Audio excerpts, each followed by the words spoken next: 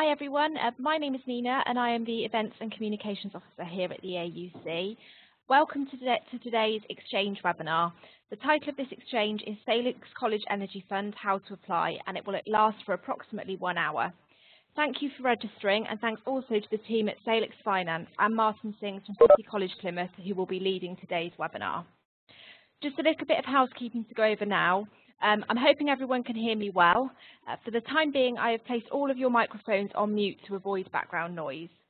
You will have opportunities throughout the webinar, especially at the end, to ask questions. So please unmute yourselves during this session by clicking on the microphone button to the right-hand side of your name at the top right of the screen.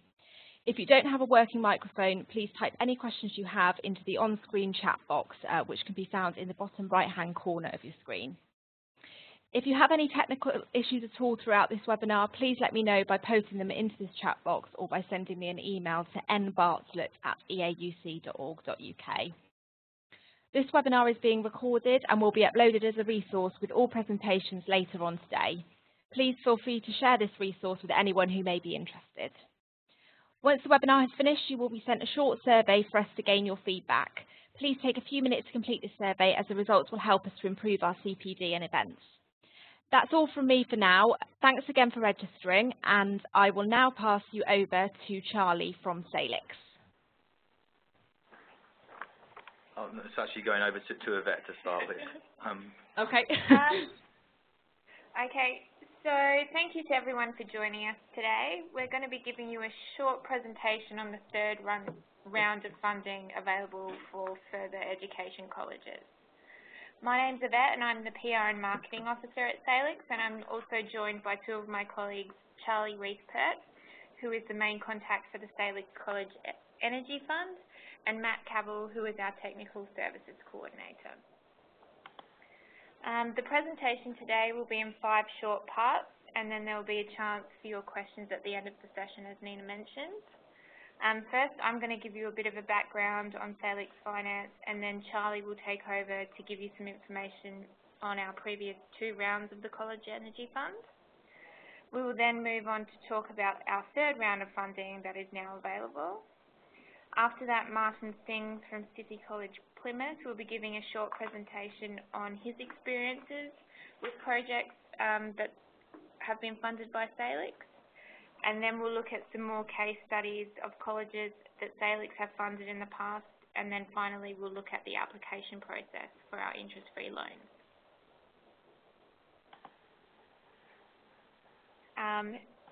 So firstly, Salix, we were set up in 2004 as an independent, publicly funded, not-for-profit company to help the public sector drive down their energy bills and to reduce their carbon footprint through interest-free loans for energy efficiency projects. We are funded by the Department for Energy and Climate Change, the Department for Education, and the Scottish and Welsh governments. We support local authorities, schools, colleges and universities, and the NHS throughout England, Scotland and Wales.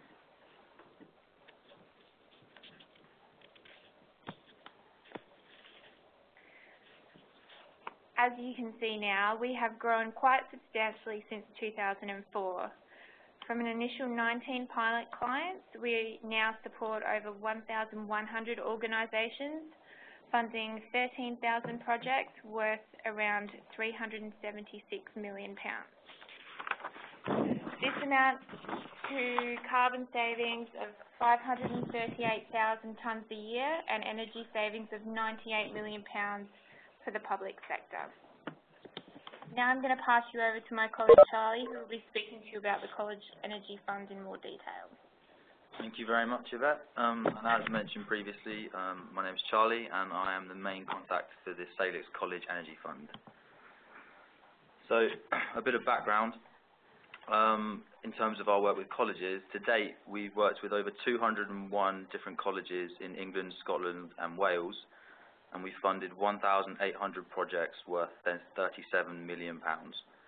Over the lifetime of these projects, they're set to save colleges around £105 million and 666,000 tonnes of carbon dioxide. In terms of our previous successes, In partnership with the EAUC and supported by the AOC, there has been 2 previous successful rounds of the College Energy Fund. Each round had a total of £5 million of funding available, and we've seen 55 colleges apply over the span of both rounds. Throughout the 2 rounds, we received applications that were of a great variety and different technology types. This included boiler upgrades, LED lighting, BMS insulation, among others, and the projects are set to save £26 million and 132,000 tonnes of CO2 over their lifetimes. Moving on now, looking at the 3rd round of the Salix College Energy Fund. Continuing from the success of previous work, we launched the fund in October, and again it's also supported by the EAUC, in partnership with the EAUC and supported by the AOC. We've already received 2 applications for this 3rd round, and we're accepting applications through until Friday the 29th of January 2016. Projects are going to be assessed on an ongoing basis, so those that are successful are going to be awarded funding once they've passed their technical assessment. So there's no waiting around for the deadline there. Any publicly funded further education college is eligible to apply, and in terms of compliance, all Salix funded projects must be based on additionality. So this means that the project would not have gone ahead without Salix funding. And then there are 2 other main compliance criteria, and they are a maximum of a 5-year payback, and the project must cost less than £100 per tonne of carbon dioxide. So this means that it must cost less than £100 to save 1 tonne of carbon over the lifetime of the project. It's also worth noting as well that when projects do exceed the maximum payback criteria of 5 years, applicants are welcome to contribute to the overall cost in order to make the project compliant. So essentially what we're saying is we fund up to the 5-year payback. Now I would like to pass things over to Martin from City College Plymouth, who's kindly going to be giving a short presentation on his experiences with Salix. So over to Martin. Hello everyone, I hope you can hear me. I had a few technical issues just now. Am I coming through loud and clear? Yes. Yeah, we can hear you, Martin. That's good. Okay, City College Plymouth, we have 2 main sites, Kings Road and the Goshen Centre. So we're a fairly large organisation, just to put what we do into context. We've done several projects using Salix as the way of funding it. About 5 years ago, we sort of embarked down the road of using Salix with replacing of our main boilers. We replaced a couple of very old oil-fired boilers with some modern condensing boilers, and the project was done using a consultant, and the consultant's fees were included within the project cost, and that is something that you can do, so you don't have to do it entirely on your own. We also upgraded the building management system and improved the controls on the building, and we've also done some cavity wall insulation. We decided last year that we would pursue some additional Salix Finance, and we looked at a much larger scheme. We didn't really want to start using sort of Salix to fund smaller schemes, so we decided to look at something much bigger. And initially we started looking at grouping projects together. This, in the end, turned out not to be the way for us to go with the 5 projects that we initially selected, because only 3 of the projects actually would have succeeded in getting through. So we decided to submit them as individual projects. We've looked at replacing lighting with LED. We've put over 500 LED light fittings in over the summer in the main building. We've looked at improving our heating controls in the main building. And we've also done some additional thermal insulation in the boiler room. There was one other project that we were looking at doing where we were going to look at replacing transformers with super low loss. Unfortunately, this relied too heavily on equipment manufacturer determining potential savings, which is a bit of a pitfall.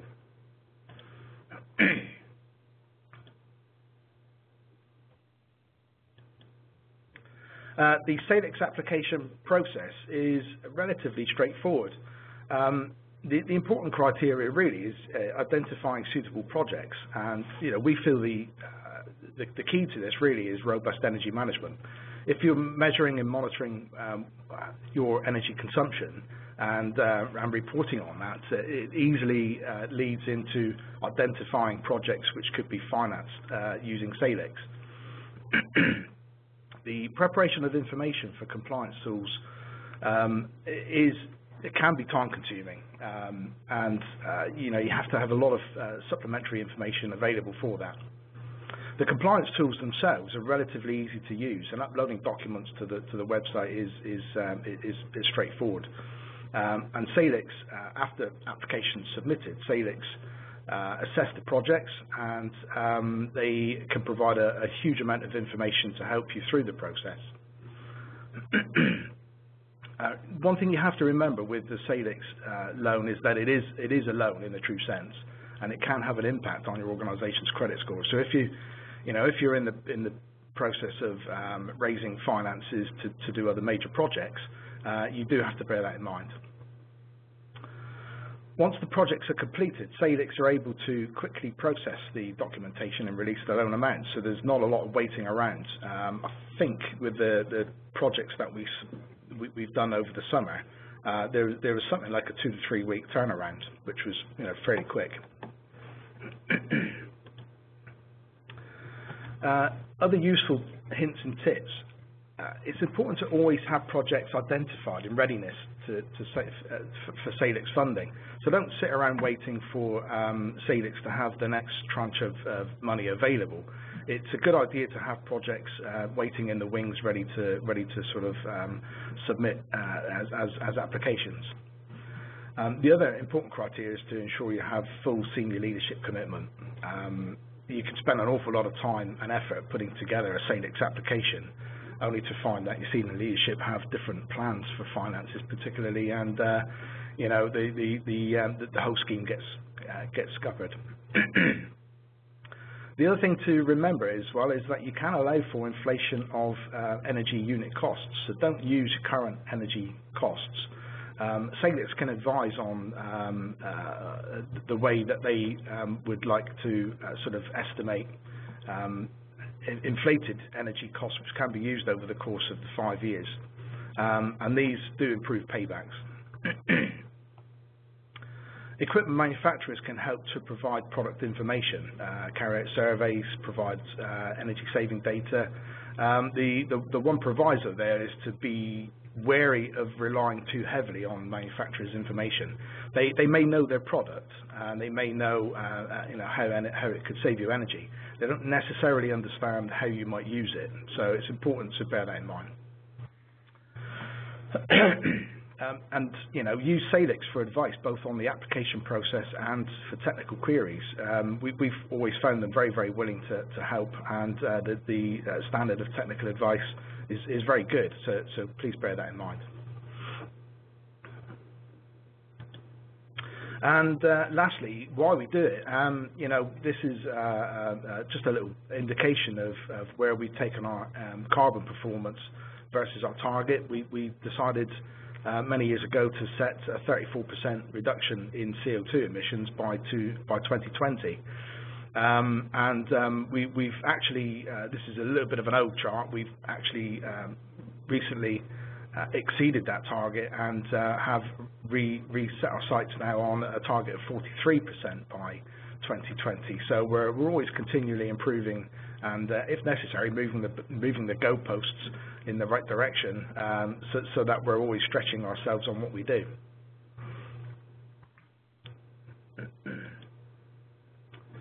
Thank you very much.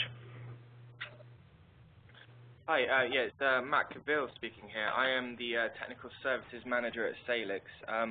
I just wanted to build on Martin's fantastic presentation. As you can see, he's used Salix funding to do some great projects here, and that last slide was particularly interesting. The college has really exceeded some quite ambitious targets there, so it's very positive to see. Just to give you a bit of background to what I do, I am the manager of the Technical Services Department. There's about 4 of us that work in the department. We do the review of the projects that come through to us. We do a reasonableness review on the savings just to check that everything looks in line with what we typically see. We compare them to projects that we have seen come through for Salix funding across all the different technology types that we fund. The other part of that, what we do is offer a bit of technical support and advice to clients that are looking to put in a Salix application, or if you just have any general questions on our website or technologies. For example, if you are a bit unsure if whether we fund a particular technology, then it's always best just to get in contact with us, and we're more than happy to help. So what I wanted to do here was just take you through a few additional case studies to Martin's project here, just to try and give you a bit of a flavour of what other colleges are doing at the moment. So what I'm going to take you through is a few case studies, and primarily it's something on our website called Project Knowledge Slides. These can all be found and downloaded from our knowledge sharing area on the website. This is an area of the website that clients will need to register for. It's for public sector bodies to access only. So what will happen is when you sign up for an email to access our website, we'll get a quick message through and we'll grant you access to the knowledge sharing area if you have a public sector email address, or in your cases a college relevant email address.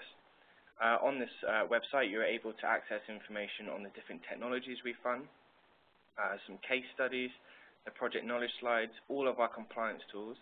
There's some best practice calculations that are available to download.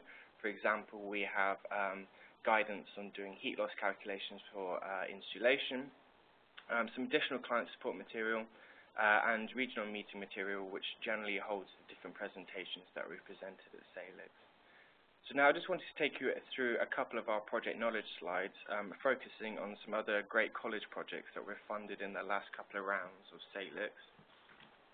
So I'm going to kick off with Barnsley College, who did a LED lighting upgrade. LED lighting is one of the more popular technologies that we see come through Salix. The technology is, over the past, I believe 4 years now, we've really seen LED technology take over fluorescent lighting upgrades. I think as the cost of the LED technology has really been driven down, the amount of projects we've seen come through has really, really grown. So Barnsley College here, we're replacing a mixture of 5-foot fluorescents and compact fluorescent fittings. They were going for a direct LED replacement with new fittings, so they're completely gutting out the old fittings and replacing with new technology there.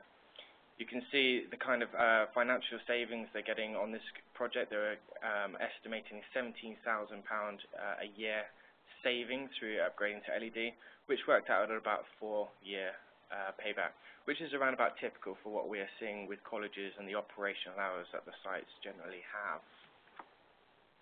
The second slide contains some supporting comments. All of the project knowledge slides have this 2-slide format. So the first slide is the before and after. The second slide is more just around tips and hints that people have kind of worked up over their project. And it's always good just for a bit of knowledge sharing to share this with our client. General information such as the operational hours and the lighting, which obviously were factored quite greatly into a calculation for lighting. The electricity price, whether they've included any inflation, for example, the supplier that was used, and any additional advice and lessons learned. I think just building, I think what Martin had said before about being prepared and prior to submitting your application, I think that's quite a good tip. You know, not waiting for next rounds with Salix funding to come through. If you have projects that you're kind of building in the pipeline alongside, that can be ready for when the next round of Salix funding is available, I think is always a good tip, so you're there ready to go once that next round of funding has been announced. just going to take you through another quick case study for Palmer's College. So they were taking a bit more of a holistic view at their site. So they were doing something called what we call a multiple project site. So they were doing some heater cabinets, some replacement of fluorescent lighting with LED, and also the replacement of some old boilers here. So as you can see from the first slide and the before, they've got quite considerable consumption on both electricity and gas that they were looking to really drive down as much as possible. So they were replacing old T12, T8 fittings with 34-watt LED units and high-efficiency condensing boilers, with a total project of just under £200,000. And as you can see from the kilowatt-hour consumptions post-project, they had really managed to drive down the gas and electricity especially. The combined projects, so the LED lighting and the boiler upgrades, worked out at around about a 4-year payback. I think the second and third slide that I have on this project knowledge slide will give you a bit more context as to how those savings really came about. So what Palmer's College have done here is really outlined how they've calculated those savings. So you can see there just the basis of their lighting calculation there. I think the interesting one is the boiler replacement there. So you can see that they're replacing a number of different boilers, but at the same time they're really driving down the size of the boilers, resizing for to really match the site's needs, while at the same time maximizing the efficiency through using a condensing boiler. So they're achieving quite a good saving through the boilers alone. Just the last note on that page is that the electricity is 10.5 and 2.2 for gas. They haven't said if they've included any inflation, but those prices are around about typical for what we see for these kinds of projects. Palmer's College actually did one additional slide of learning. So they named who their suppliers were, but they also gave a good list of any advice and lessons learned. I won't take you through them all now. This seminar will be available to download once we've finished talking, but some of the key points I just wanted to point out is perhaps looking at your project timing and planning, making sure that all contractors have a copy and are agreed, so everyone's on the same page, all the stakeholders are on the same page. So trying to really minimize any project delays as much as possible really helps drive along the projects. Finally, on our knowledge share area, we have some case studies which are a bit more general to the project knowledge slides. The project knowledge slides are developed by clients. They are projects that clients have completed using Salix funding, and then once they have completed their projects, they put the slides together themselves. These case studies are generated internally by Salix. To give you a bit more of a flavour and an overview of projects that other colleges have given. I think how many have we got to download on the website? College ones? Just general. Easily over 40. Yeah, we've got about 40 case studies available to download on the website. And as you can see on this slide, for Northampton College, they used a £20,000 Salix loan to generate annual savings of around about £4,000, working out about a 4.4-year payback. And that was done through installing LED lighting primarily there. So what I wanted to do now is just to pass you back across to my colleague Charlie, who's going to take you through how you can apply for Salix funding. Thanks very much for that, Matt. Yeah, so I'll be talking you through how you can actually apply for a Salix loan. And the application process is broken down into 6 easy steps. So you would start by just registering on the website, and the link's obviously there, and as Matt said before, this will be available to download, so you can get hold of all the links that way. After registering, you can then read the application notes, and again, the link's available there. And then complete the online application form with contact details. Then move on to completing a compliance tool with the project details, and I will get Matt to run over that in a bit more detail shortly. And then submit your application online. Once it's submitted to us, that's then when we sort of take over and we'll carry out our technical checks and it'll be in our hands after that point. So the first step, registering on the Salix website. So it only takes a few seconds and just requires your name and contact details, very similar to any other website you might have signed up to before. And once you've registered, you will then have access to the knowledge share area, which Matt kindly explained previously. And then if you've already registered for the knowledge share area before submitting an application, then it's just the same login details that would be used for the application, so there's no need to register twice there. After registering for the website, then the opportunity comes up to go through the application notes, and this explains more about the college's program, the compliance criteria, and all the instructions for applying. Once you've read the notes, you can then begin the online application button, with the green button, which is in the top right-hand corner of the screen. The third step is completing the application form itself. This again is very straightforward. It requires some contact details, not only from the person who is applying on behalf of the college, who will be our main point of contact during the duration of the project, but also the contact details for the authorising official at the institute. So that could be the principal, the director of chief of finance. Really, it's anyone that has the authority to sign a direct debit mandate. Once this has been submitted online, an automatic email will then go out to the authorising official, and it asks them to acknowledge that the application has been submitted on the college's behalf, and they just have to reply to this automatic email giving their approval for the application to go ahead. Moving on to the fourth step, and that is the compliance tool, which looks quite technical, but it's actually very simple, and Matt is going to explain this in a bit more detail for you now. Okay, so the compliance tool forms part of your standard application for Salix funding. The purpose of the compliance tool is just to capture the basic information about the savings, the project costs, and the type of project that you're doing. We have 3 tools for you to download. There's a single fuel compliance tool, which is probably the most general compliance tool we have. That's for projects that involve one fuel, so for example, upgrading to LED lighting, doing perhaps boiler heating controls, for example.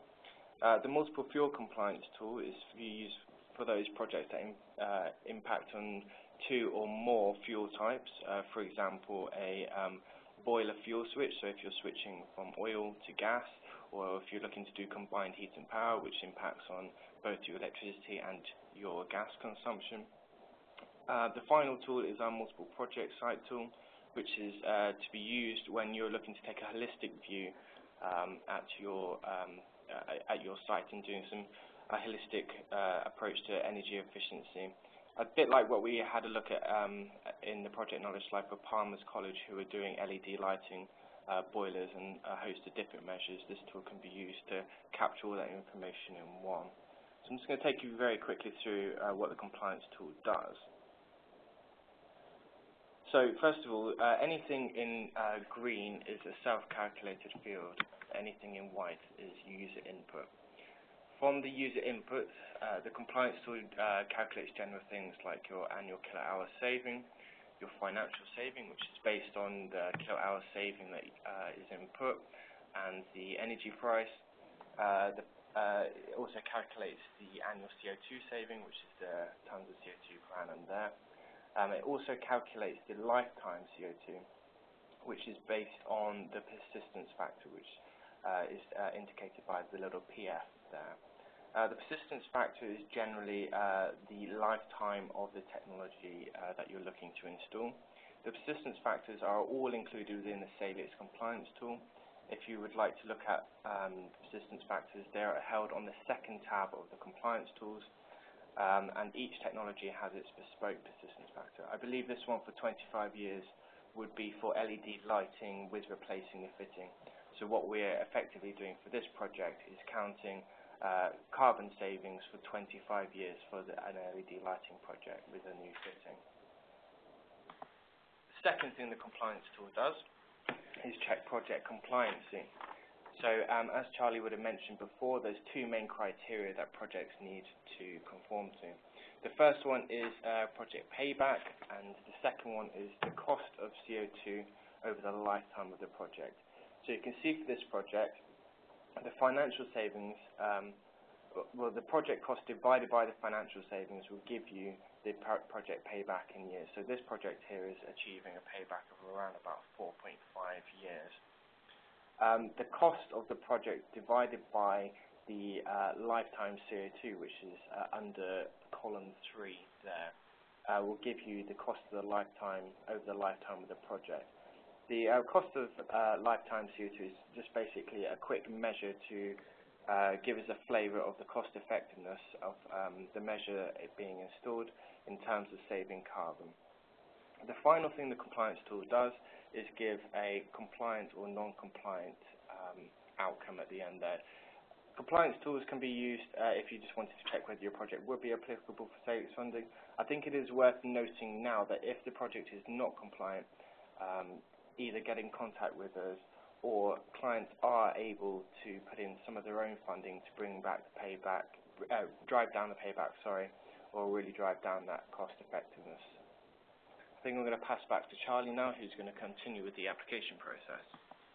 Thank you very much, Matt. Moving on to step 5, so after the compliance tool's been filled out and everything's been submitted online, we'll then also ask you to send in any calculations that you use to fill out the compliance tool. So for a lighting project, this could be a breakdown of how many lights you'll be replacing, what the old bulb was and what the new bulb will be, the wattages, and how you calculated the operational hours. Also, any quotes and brochures for the specific products you'll be installing, they'll be very useful in terms of our assessment as well. I'd like to note that if you have a project that's over £100,000, you will also need to submit a Salix business case, and the template for this is available on our website on the same page as the compliance tools. Then it's over to the 6th and final step of the application process, which is the technical assessment. So when we receive your application, our technical team will go through the compliance tool, supporting calculations, and they'll be checking that the college will really be benefiting and achieving the proposed savings. And then for any projects that are over £100,000, we will not only assess them ourselves, but also they go out to our external consultants, Atkins, for a further assessment. So just to go over some of the dates for the 3rd round of the Salix College Energy Fund. The deadline for applications is the 29th of January 2016, and as I said, applications will be assessed and funding will be awarded on an ongoing basis. Successful applicants will then be sent a commitment letter, and this is to be signed by the authorising official and then returned to us, and this is a way of securing the funding. Once the commitment letter has been signed, you can then begin work. So that gives you the green light to go ahead on the projects, and the projects have a 9-month completion time frame. So they will be due to be completed by November 2016. The loan will then be paid out to you on completion of the project, although we can set up interim payments, because obviously we understand that for the ordering of equipment and some suppliers will need advance payments. So that's not a problem. We can do up to 4 interim payments, totaling in about 80% of the total project value. Then finally, the loan repayments will be collected via direct debit once the project has completed. So obviously it's important to check. I'm sure most colleges are able to, but it's important to check that you can process direct debits. And that about covers everything from us. So thank you very much for logging in and listening, and would like to open the floor to any questions now. Okay, so if anyone's got any questions, if they'd like to use the microphone buttons to unmute themselves, and that would be great, and we can get a bit of conversation going. But otherwise, feel free to type any questions into the chat box at the bottom of the screen.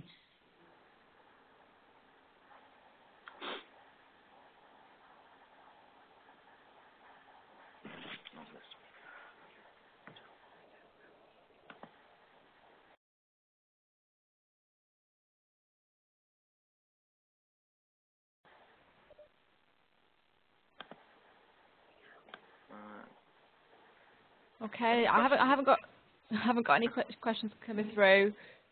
Oh, hello. This is Catherine Middleton calling from the College of West Anglia. Hi, Catherine. Hi. I went to the Salix Midlands regional meeting and spoke to Claire Banham-Godfrey, and she gave me details about, we did an application last year, and we did have some problems with initially making our compliance tool fit with the payback and also the tons per CO2. The pounds per tonne, yes. Yeah, pounds per tonne part. They did suggest we had a mixture of lighting and controls, and we initially put them as separate for each particular building, put them separately, but they suggested combining them would allow us to have not all of the funding, but at least it made it fit the compliance tool, so we would have got around 65%. From the thing earlier, I noticed you said about in terms of the inflation involved with the unit costs. I don't think that was factored into our previous application, so I was wondering if Salix could provide more information about how we can calculate that. Hi, Catherine. It's Matt Cavill speaking. Hi. Hi. Of course. Putting in some energy inflation is something that a lot of our clients do look at. Some of the guidance that we have been referred to in the past is to have a look at the DEC inflatory prices. Right. It's available to download off the DEC website. What I'll do is, if I get your contact details from Claire Banham-Godfrey, I'll be able to zip you across the exact data sheet that DEC provide on energy price inflation. So what that spreadsheet will include is inflation for electricity, gas, I think gas, oil and fuel oil as well. So you'll be able to take a look at that. They give low, medium and high scenarios for what they anticipate energy inflation to be. But at the end of the day, it's down to your best judgment and knowing your site and your energy tariffs as to what a reasonable level of inflation will be. And as long as you can give us a bit of supporting commentary around it, then it's certainly something that you could look at in your project. Okay, because I know they use the current unit cost price, and obviously bearing in mind over 5 years that it's bound to increase. To be honest. Yeah, so what we typically see people doing is having a look at what the average increase will be over that 5 years. So. Right, okay. But yeah, I'd be happy to drop you an email about that and get a bit more information from you, and perhaps we could work something further out. Okay, that's great. Thank you. Are there any other questions from anyone at all?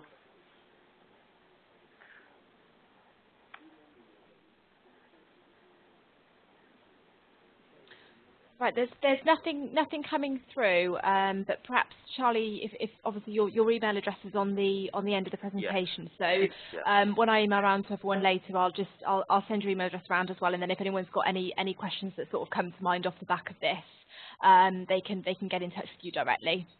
Okay, perfect. That sounds good. Okay. Brilliant. Okay, well, I think that brings everything to an end then.